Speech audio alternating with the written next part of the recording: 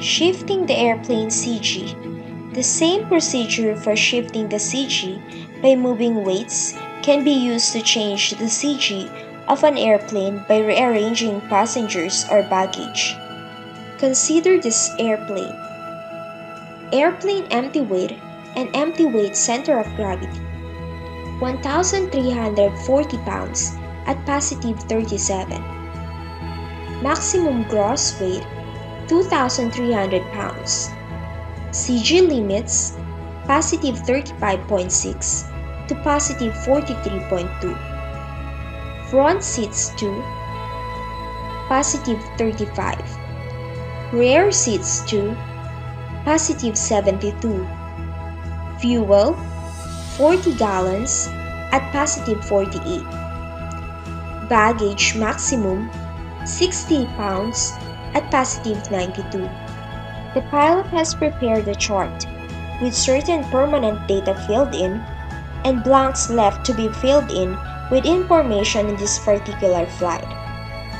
For this flight, the 140-pound pilot and a 115-pound passenger are to occupy the front seats, and a 212-pound and a 97-pound passenger are in the rear seats. There will be 50 pounds of baggage, and the flight is to have maximum range, so maximum fuel is carried.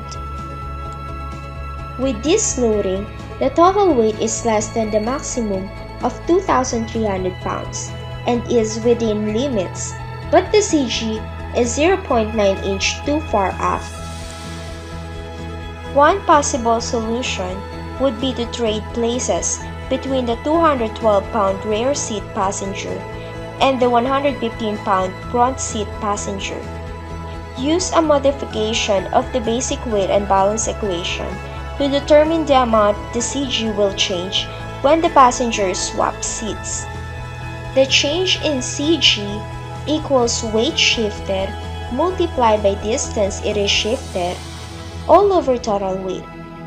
If we substitute it, it would be 212 minus 115 times 72 minus 35 all over 2,194. It would be simplified to 97 times 37 all over 2,194. The answer would be 1.6 inches. The two passengers changing seats move the CG forward 1.6 inches, which places it within the operating range. This can be proven correct by making a new chart incorporating the changes.